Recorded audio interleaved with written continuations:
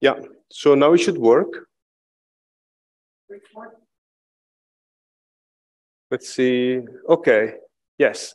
Thanks, Matthew. Appreciate. And yes, so let's start back. So I work at the Tsungari Institute.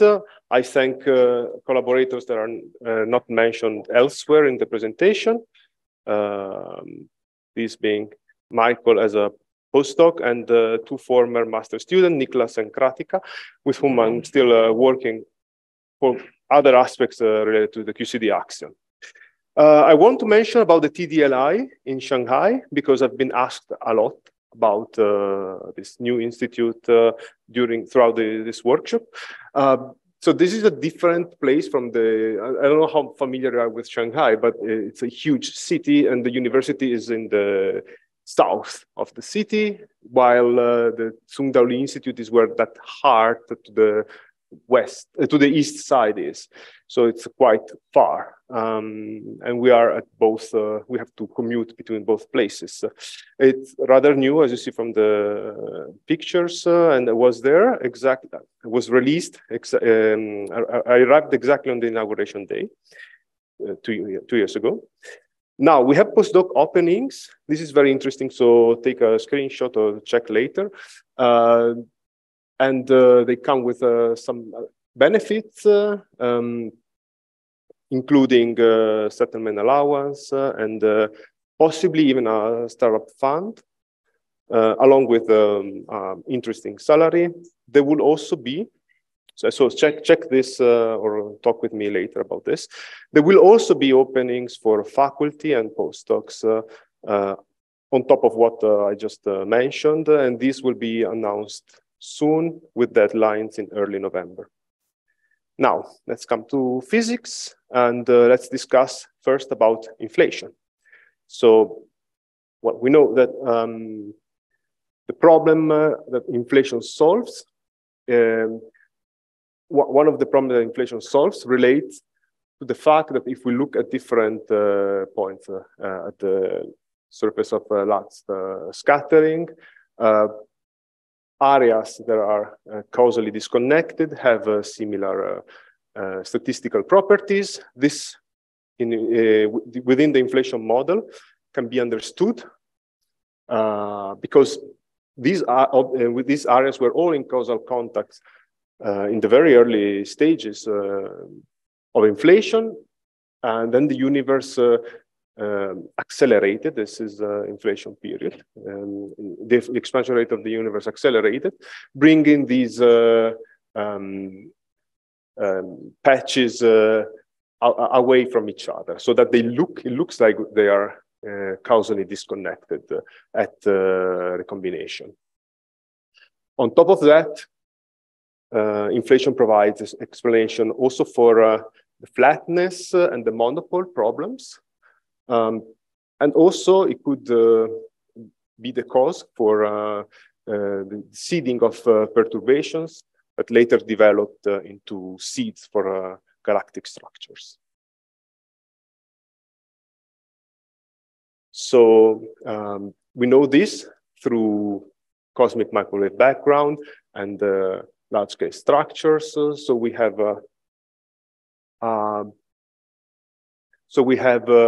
I cannot move this one here. Okay, thanks. Okay, so we have a model of inflation which is consistent with a few characteristics that are rather simple: adiabaticity, Gaussianity, and a scale independence. So the CMB spectrum is consistent with a adiabatic power spectrum. And this means that all of inhomogeneity in every species is actually proportional to each other. So it can be determined by a single fluctuation, which is related to the primordial curvature perturbation, which is this quantity R that will come across throughout this presentation. We also have a power spectrum that is almost scale independent. This is a result of data. So the power spectrum is the variance is related to the variance of these of this primordial power spectrum, and the spectral tilt. So the dependence on K, on the wave number, is very mild. This is because NS, the power spectrum, is close to one, not exactly one.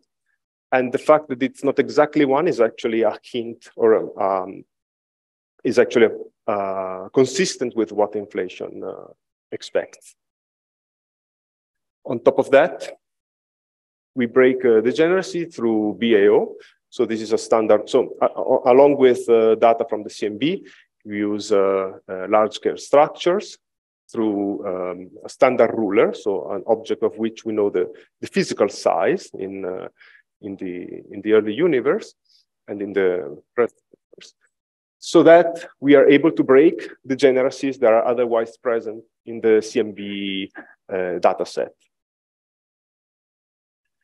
So how does inflation work?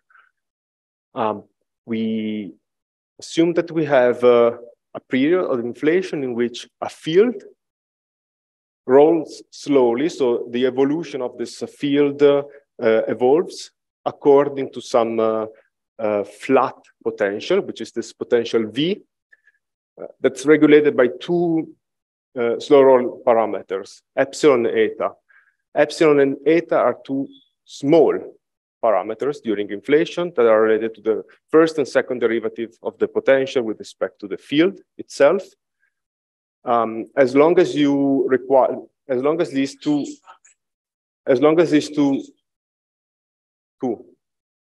parameters are small, the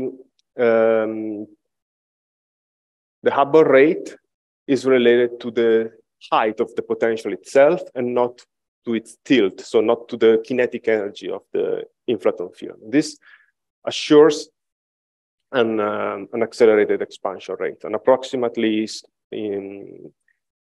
constant Hubble rate. This comes with a few problems, though, in its simplest explanation. One of them being the famous eta problem. So if you look at the expression for eta, where the second derivative of the potential appears, the second derivative of the potential is related to the mass of the square of the mass of the inflaton. So one question when you enter into model building is, why is the inflaton field so light? Why isn't there anything that perturbs such a structure? In more detail, any higher order, for example, dimension 6 operator I can introduce in my theory would come with a contribution to eta of order 1. So this would end the inflation immediately. So this would make difficult for a successful model of inflation to be built. So can we actually forbid this correction with a symmetry? This is where pseudoscalar boson comes at hand. This is the idea behind the natural inflation. So if you protect the field with a non-perturbative shift symmetry, which is the property of a pseudoscalar boson, we suppress corrections so that we allow naturally for a hierarchy between the Hubble rate and the higher order scales. So this is the idea of the paper in the 90s by Fries, Freeman, and Olinto. I also mentioned here a review from around 10 years ago. So with this,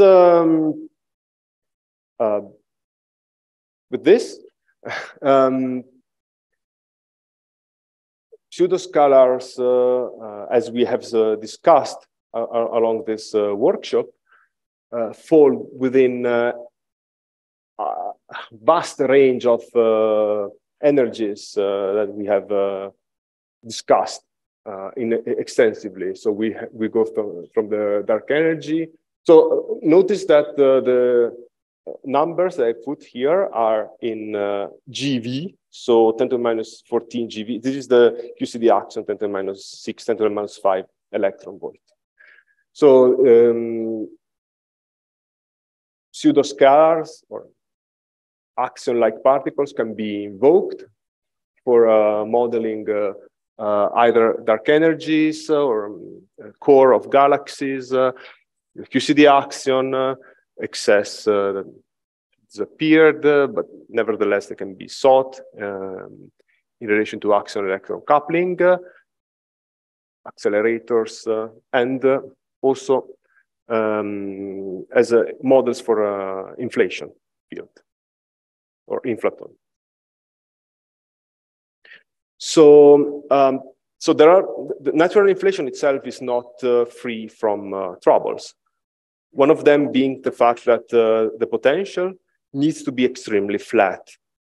So if you take the ratio between the height and the field excursion, delta phi to the fourth, this, for consistency of a successful inflation model, require the self-coupling parameter to be extremely small, although particularly if you attempt to build a model of an inflation, of a natural inflation with a natural inflation particle, you expect this ratio to be of order 1. On top of, okay. So this is well, this is just a slide that I included here, so you can have some references on some models of natural inflation have been implemented, including supersymmetry and extra dimension throughout the literature. Okay, so on top of that, we have other issues with natural inflation. One fact being that the axion energy scale, value of F that appears in the simplest model of natural inflation, appears to be trans-Planckian. This is related to the first slow row parameter, epsilon. Epsilon is basically the ratio of V prime over V. So this is 1 over the field excursion, delta phi. And the field excursion during inflation is of order F. So that if you want, so this is the simplest explanation for why F, the axion energy scale, is so large in natural inflation, because epsilon is demanded to be smaller than 1 in order to for inflation to occur, for slow roll to occur. So, and this is hard to realize in string theory. You don't fall into this landscape. And there are seminars that discuss this issue. So I'll just mention this briefly. On top of that, data disfavor a cosine potential, a simple cosine potential. So this is this is called the zoo plot.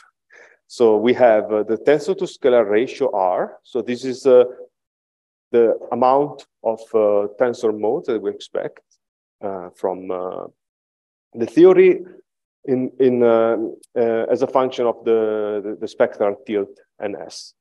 So why is it called the zoo plot? Because many different models of inflation can be all fit into the same plot, giving different predictions.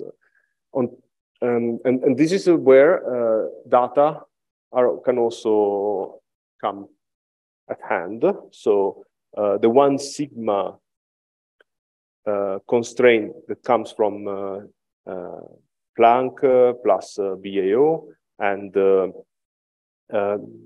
BK. This is a bicep.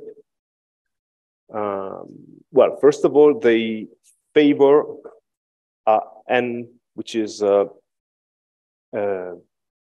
different from 1 by various order of magnitude, by various sigma, sorry. Relatively small tensor to scalar ratio, which is not fit by natural inflation models, which are these, which is this stripe here. That spans between these two dots, which are given for two different values of the number of e-folds. So how long does inflation last before, so this is the number of e-folds before the end of inflation, which is what we can observe in the CMB. And it's what is required to have the desired amount of flatness. So this is why usually this value is taken approximately 60. But you see that this stripe is in does not fall within the prediction. The results from the data. While other models are more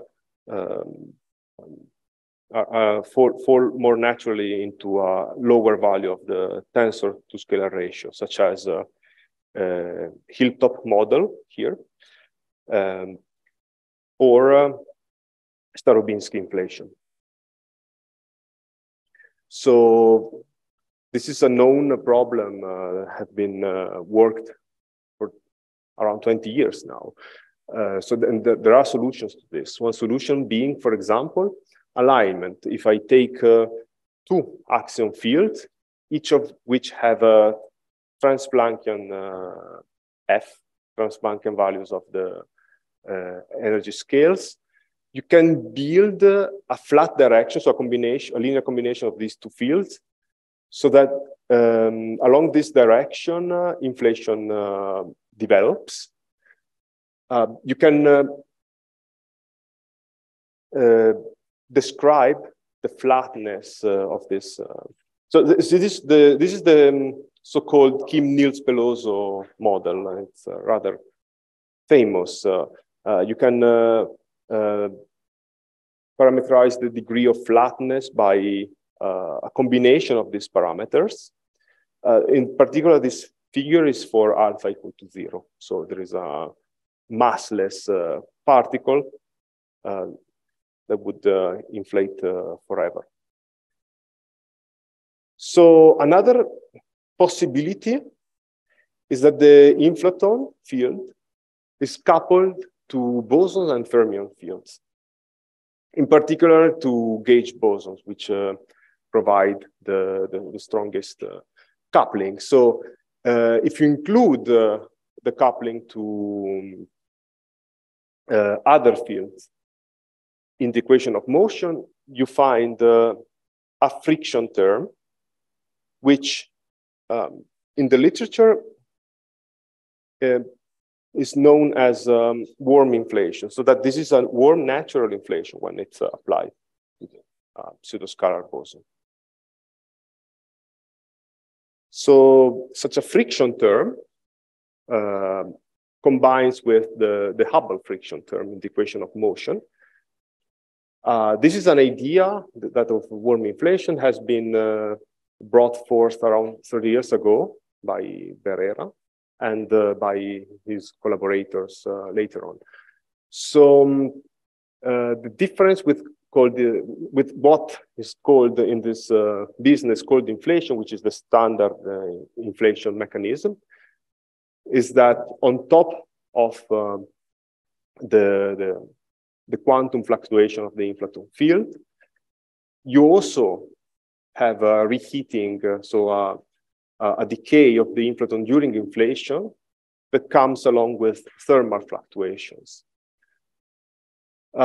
This leads to a relaxation of the requirement for the slow roll. So you can allow for your slow roll to exceed 1 if the dissipation rate of the inflaton into gauge boson or lighter fields exceeds the Hubble rate. And this is controlled by the ratio of the two, the ratio between the dissipation rate and the Hubble rate. So, for example, so there have been models have been built for this. One of them being this model by Guy Moore, predicts a dissipation rate of is proportional to T cube, and this is related to Sphaleron mechanism.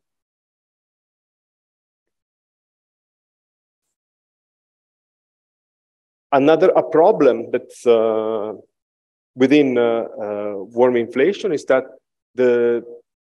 naively the inflaton mass would not be protected against thermal correction. So delta M phi correction to the inflaton field mass would be proportional to the temperature itself. For that, there are models that can be built that adjust this. So here I've started two examples of these such models have been worked out recently. One refers to a previous model, which is called waterfall potential or hybrid inflation by Linde.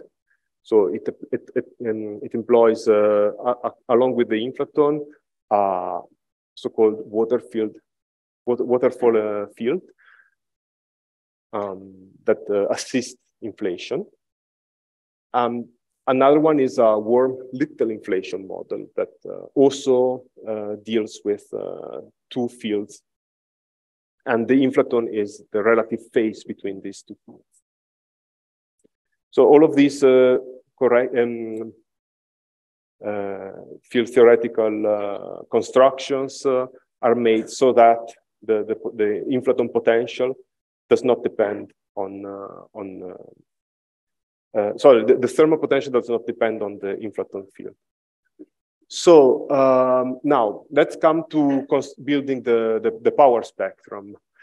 For this, we have to work out the equation of motion for the perturbations, which, along with quantum fluctuations, which are here in purple. So this zeta is encodes the quantum noise that is peculiar to the inflation field. Along with that, we have a thermal fluctuation that could prevail over quantum fluctuation. So if you now solve this equation of motion, and then you have n different realizations for this scheme, depending, so that you can track the statistical distribution of your field, and from that you build the power spectrum, and you can reconstruct the spectral tilt and the tensor to scalar ratio in the theory. This is what I've been done in the last year with Gabriele Montefalcone and Vikas Argam. There are two PhD students of Catherine Fries. So all three of them are in Texas at Austin. So we have looked at this model. We have constructed through this method the power spectrum in different for different inflation potential, and soon we will release a GitHub code that I will just mention briefly. Let me just fix the notation. So Q here is the ratio between the dissipation rate and the Hubble rate, 3 times the Hubble rate. So we are interested in how the power spectrum is modified by the presence of this thermal fluctuation. And this is encoded by this function G of Q. You see here that for values of Q, so values of the dissipation rate are much smaller than 1, G is 1. So there is no correction to the power spectrum. Then, depending on how the dissipation rate depends on temperature. So in this case, we have C equal to 3 and C equal to -1, which are two different models that can be constructed. One of them being this Sphaleron mode that I mentioned, which is TQ. Depending on this value of the parameter C, we can either have an enhancement or a suppression in the power spectrum.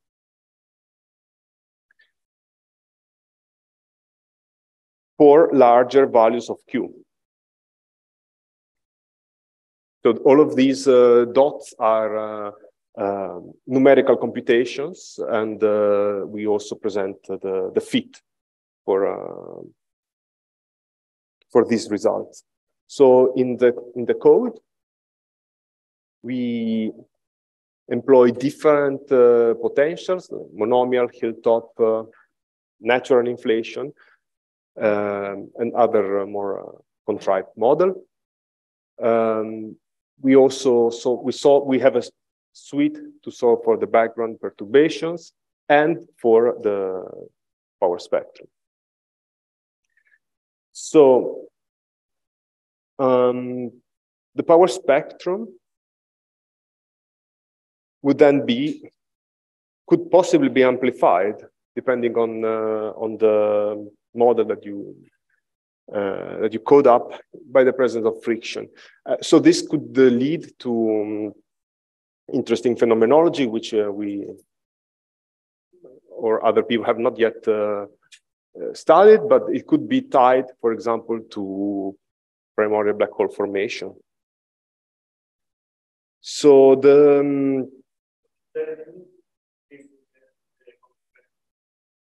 well, okay. The power spectrum is fixed for inflation. This height of the power spectrum is fixed by what you see in the CMB. So, well, this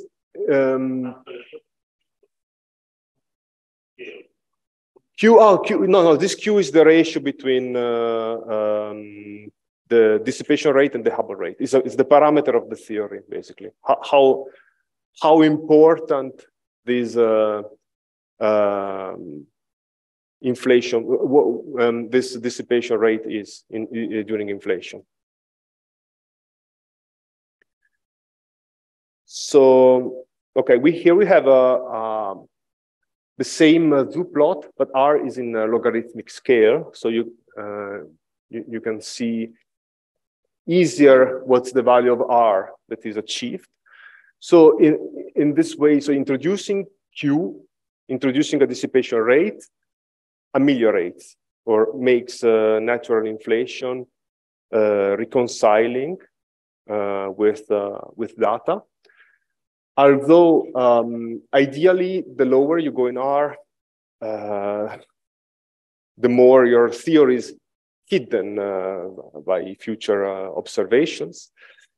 Lowering the tensor to scalar ratio also requires higher values of this dissipation rate of this value of Q. So this would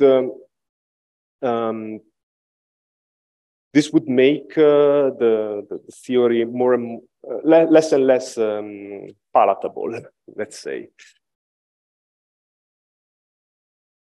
So stay tuned. We will release the code hopefully within the month. Now let's come to reheating. So let's say that we have a milder version. So the dissipation rate is not so important to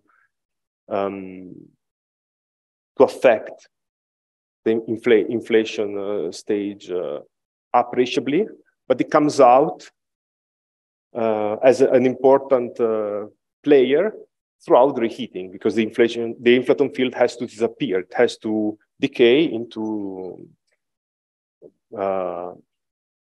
mediator fields that then decay into standard model particles.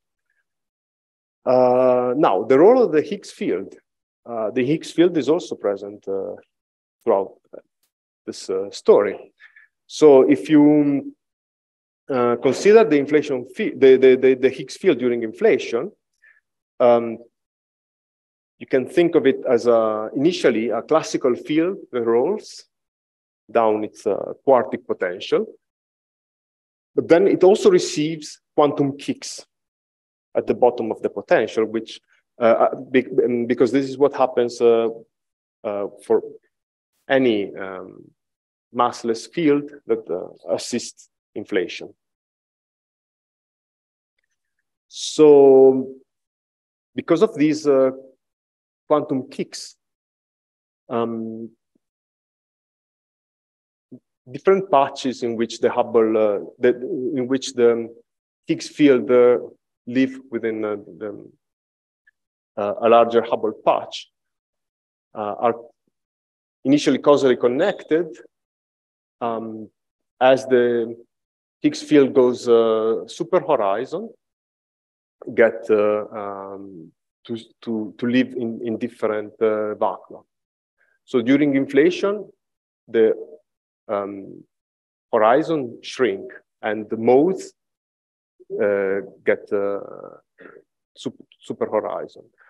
In particular, the Higgs field exit this causal contact. So how does this? How can this be reconciled with inflation and with reheating? So here we come back to this previous cartoon by Baumann. And this is what I mean.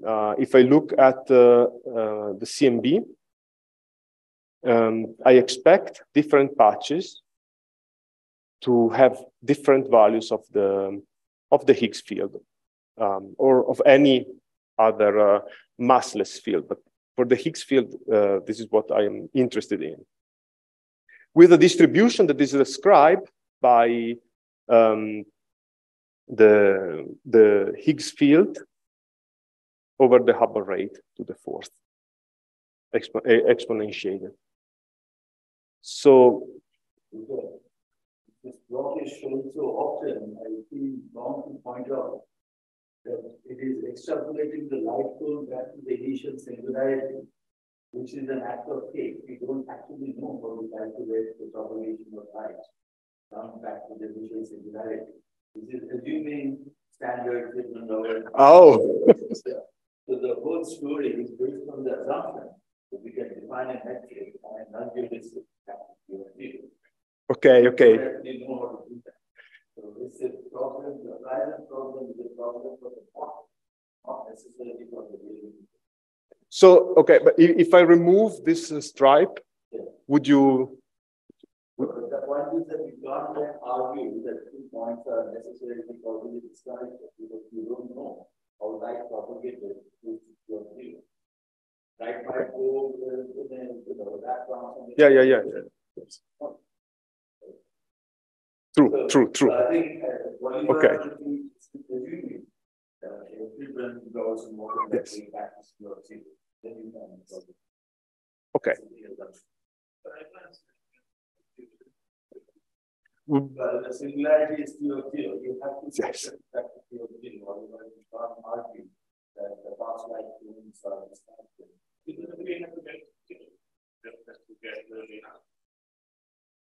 So okay, let's say okay, we assume FRW up to 60-fold before inflation, and then we are completely okay. Next time I will remove this stripe here, and I will mention this. But no, I know that you have worked a lot on this, so it's a fair comment on how to break this. I mean.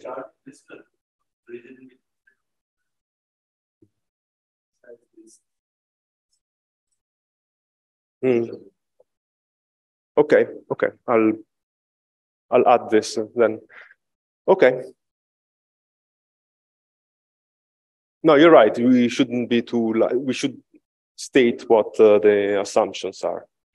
Well, but the metric, I gave the metric in the very beginning. It's FRW with plus. Basically integrating dt over a of t. A of t has to put as t to the some number which is less than 1 for that integral to converge. Then you have a horizon problem. If the integral does not converge, then you can't say there is a horizon problem.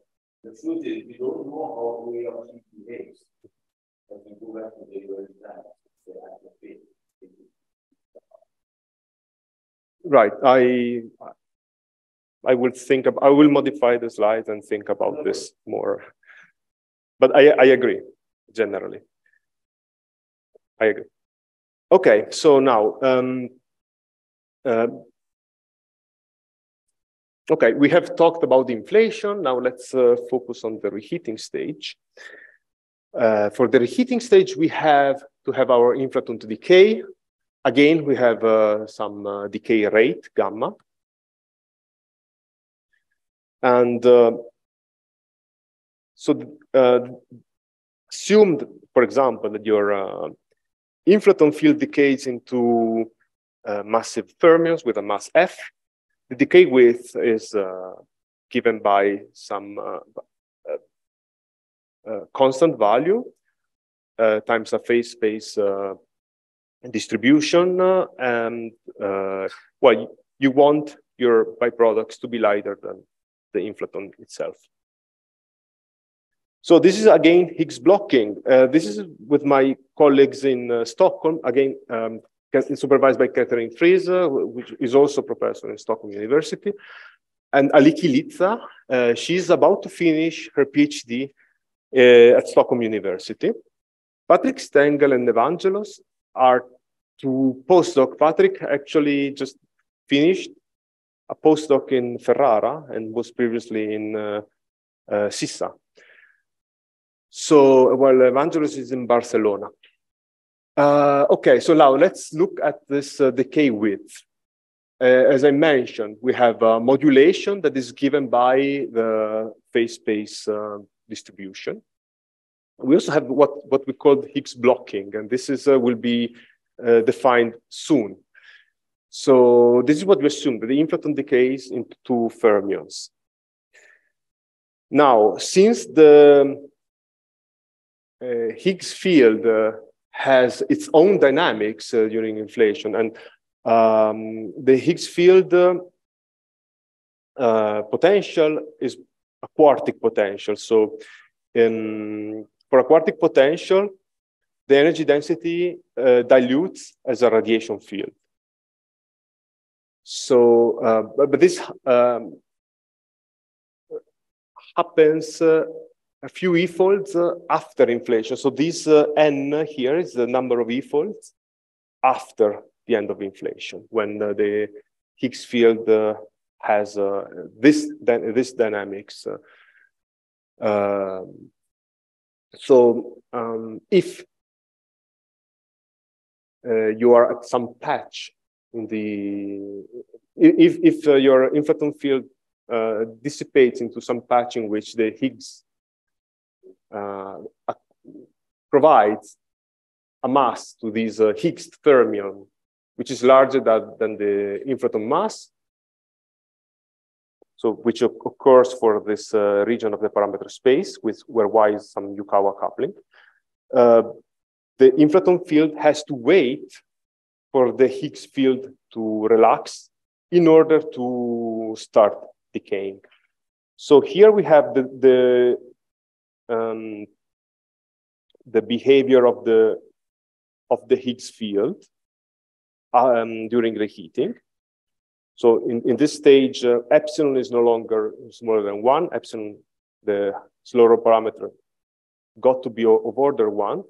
The inflaton field is no longer slow rolling. It has started to coherently oscillate around the minimum of its potential. So it's now a massive field which decays potentially into these fermions.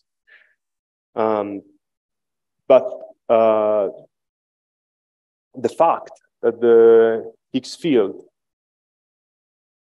has been driven during inflation to have a value of its VEV that prevents the inflaton from decaying, actually leads to some values of E-folds after inflation that delay the reheating stage.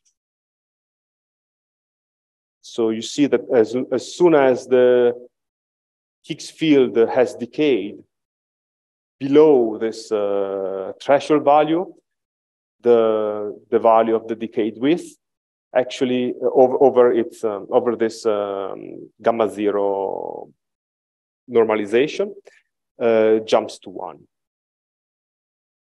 And this is because of the phase space distribution. You can track the distribution of the Higgs field across different patches. So you solve for different values of the Higgs field for different initial conditions, so that you can see how the distribution of the Higgs field develops as reheating occurs. So these are number of E-folds after inflation. The wiggles here are due to the fact that the Higgs field oscillates. And notice also that the x-axis shrink. And this is because the Higgs field is relaxing. So the extent of the distribution shrink itself. So this is what this is one of the results. And I will mention how non-Gaussianity affects this as well. Actually, this is a sort of italic plot, but I did not choose the colors. This is from soon-to-be Dr. Lizza. So this is the distribution of temperature fluctuations, which are related to the Bardeen parameter zeta. So the important parts here are we have different self-coupling of the Higgs field, different values of this normalization gamma over the inflaton mass, and different values of the Yukawa coupling in logarithmic scale. If you now select, for example, lambda, the self-coupling to be 10 to the minus 2, this panel here is the result specifically to this slice. So basically red stays for values of delta t over t that are not consistent with CMB data, because temperature fluctuations lie below 10 to the minus 5. The white stripe is 10 to the minus, temperature fluctuation equal to 10 to the minus 5, or below. This is the green area. Why is this area, some fraction of this area dashed? This is because in this region of the parameter space, the precision would be below 1%, which is what the precision at which we know data currently. So we cannot probe this region here. So basically with the current instruments, the undashed green area is what we can probe. Now, let's see how non-Gaussianity affects this, this result. Again, again, we have a distribution of primordial curvature perturbations, and we mentioned that the variance of this distribution is related to the power spectrum. But what happens if I have some additional contribution to this Gaussian? They would this contribution would appear as a non-Gaussianity in the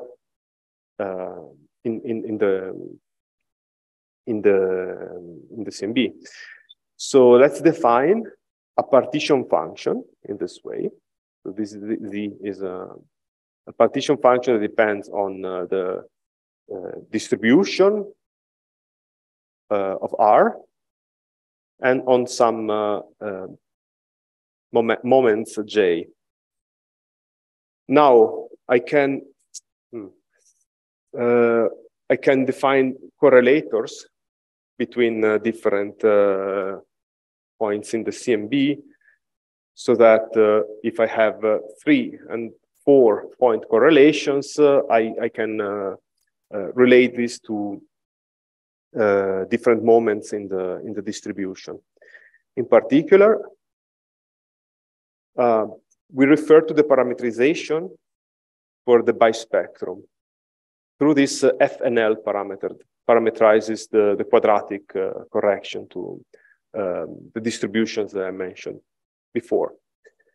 In our model, we use in our computation, we actually use FNL given by the skewness of the distribution over the Bardeen parameter fourth, which is found by the prescription by Vali et al. So we employ a patch-by-patch method in which, starting from different randomly drawn initial condition for the Hubble, for the Higgs field at the end of inflation, drawn from a distribution according to this Yokohama distribution. We then evolve the equation of motions during reheating for inflaton, radiation, and Higgs. And then we directly find the distribution of densities at any number n of e-folds after inflation.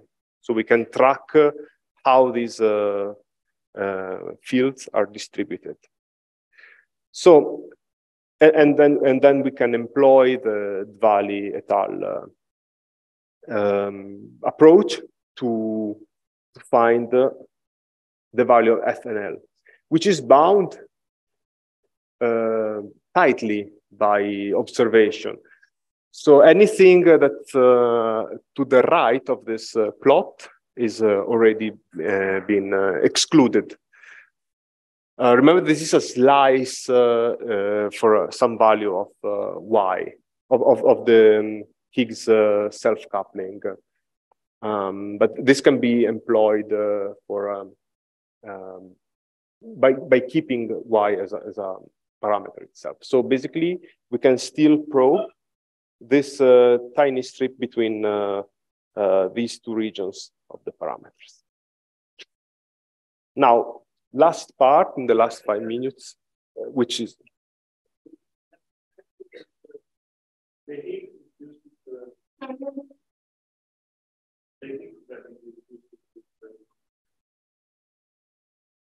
yes, exactly. Because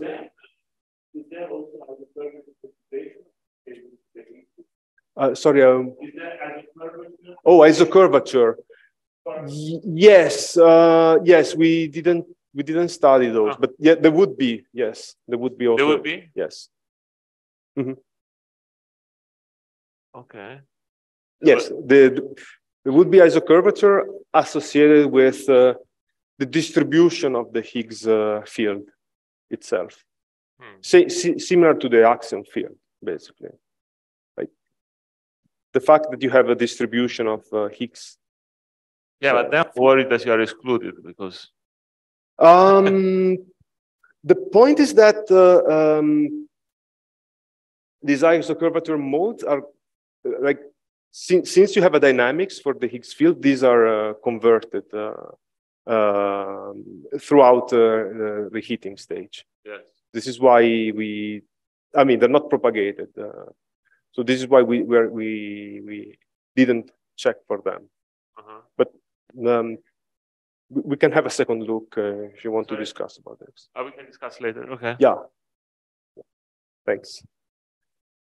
So boson stars in the last 5 minutes, I just want to mention briefly one part. So there is already a talk in this series that specifically goes through boson stars. So let's consider, so this is a different topic, but I'd like to bring it up. So now let's move to a system of n bosons, which are confined within a region of size R. And they have a total mass. So if I have n big N boson, each of mass mu, if I don't include self-interaction, the total mass is the product of the two. Now, the kinetic energy of such a system, of the boson inside such a system, is given by this formula here. It's proportional to 1 over R squared. This is because of Heisenberg uncertainty principle. I have confined a particle within some region of size R. I also have a self-gravitational energy. So I can understand the total energy of this system as the sum of these two kinetic and potential terms. Now, if I minimize the total energy, so I find the minimum, so I find the radius of the object by minimizing the energy with respect to the parameter of the theory. I find the radius of the boson star, where this A is a parameter that has to be fit numerically. This was done in '69 by Ruffini and Bonazzola first.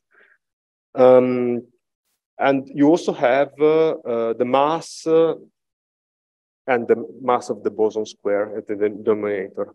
Now, if I demand that my boson star is larger than the corresponding black hole of the same mass, this leads to some upper limit for the mass of the boson star that I can place, which is inversely proportional to the boson mass. So this is these are general features that you would expect for any boson star. Now let's come more general, more in particular, sorry, from the general. Complex scalar field. We have such a conserved number of bosons that comes from the U1 symmetry that associated with them. So we have a conserved current and a conserved number. This has been studied extensively in the literature. The examples are called the mini boson stars. If the potential of the complex scalar field is a quadratic potential, or a massive boson star if there is an additional quartic self-interaction. For an axion field, you don't have a U1 symmetry, but you can approximately recover conservation in the non-relativistic conservation relation in the non-relativistic limit. So in the non-relativistic limit, we recover the Schrödinger Poisson equation. So from the action that I showed earlier for a scalar field, you write down the Klein-Gordon equation, you write down the Einstein equation. These two equations in the non-relativistic limit correspond to the Schrödinger equation for my system of axions, and to the Poisson equation for the same self-gravitating system, where psi is the axion wave function and phi is the gravitational field here. This can be solved by shooting method. Last 2 slides. By shooting method, which means that I remove the time oscillations which with so that the oscillation frequency here is related to the initial condition at the core. So I have one parameter now that regulates how the profile of my boson star or my axion star looks like. And I want to find the only solution, so the only value of omega that is consistent with all of the boundary condition. This is called the shooting method. I choose different values of the initial condition at one point, and I impose a boundary condition somewhere else, for example, at infinity. Once I find the only solution that is smooth, so it goes to 0 at infinity, I can then compute the mass of the boson star by computing the energy density underneath this curve. And also the radius, for example, by saying I want 90% of the mass to be within the radius that I'm of interest. This, so this is what I have done in 2017 for the Axion. This is the result with Sebastian Baum, Javier Redondo, de Gaussier, Catherine, Fries, and Frank Wilczek. So building up the radius given in the found through the method that I just discussed, radius that contains 90% of the mass. As a function of the mass, for different values of f of the axion, this is QCD axion energy scale, we find that these lines, so the lines with negative tilt, describe the type of boson stars that I mentioned earlier. These are boson stars that are supported by gravity. So if I perturb this system, this is a stable configuration. This is because, well, this is because gravity stabilizes this system, but then I come to some tipping point at which self-interactions, so this is different from the Kaup mass limit that I mentioned earlier. This limit here, this turning point here is because of the self-interaction in the axion that become important, more important than gravity, because for the axion, the self-interaction is also attractive. And then I am drawn into this unstable region in which the equilibrium would be driven by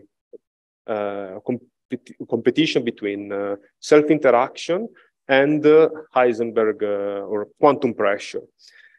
These are unstable solutions. So, sorry. So basically, you expect axion stars only to live on this first branch. And this is the so-called dilute branch. So these are the conclusions. So axion pseudoscalars may have played an important role already in the very early stages of the universe. And both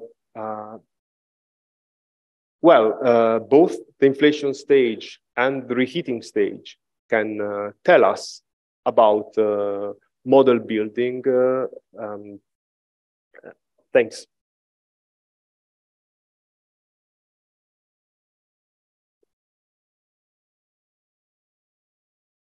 Thank you very much for this very interesting talk. Are there questions?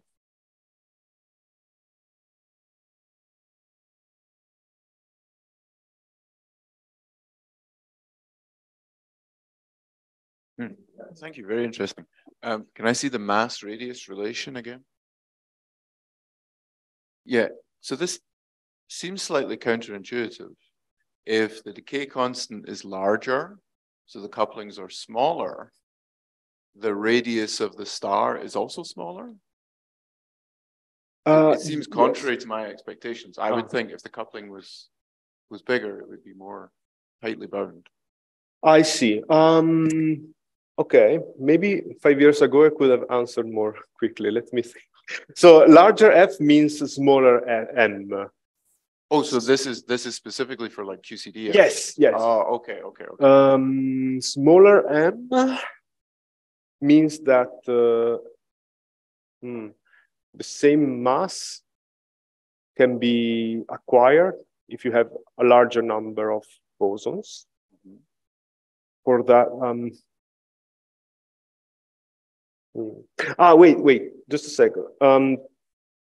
This is a rescale radius and the rescale mass. So this is not the mass and the radius. These are in units of the mass of the QCD axion and the F square over M, because you can write down the Schrödinger-Poisson equation them in dimensionless units with this. So it's more complicated than this.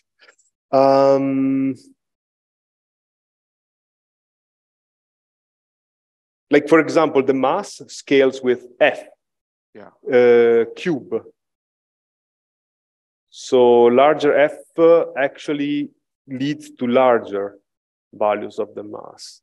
Because, I mean, this picture use dimensionless units here. You have to rescale by F cube, basically, F cube over lambda square. So that, well, it should, so that basically this goes down by 4 orders of magnitude. So this tipping point would be 12 orders of magnitude. Instead of 10 to the 5 would be 10 to the 19, 10 to the 17, I think. So,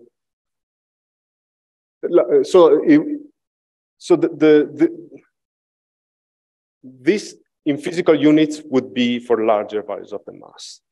For the radius, also 1 over M is F. So,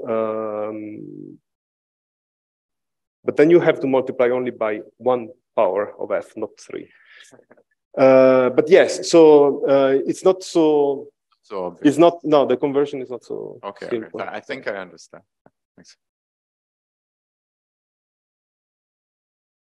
Any more questions?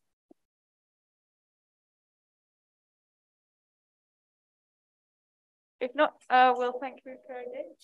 Okay.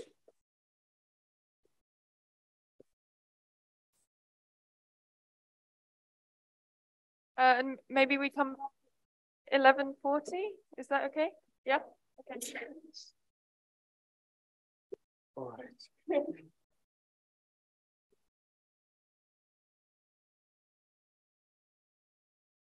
Hello.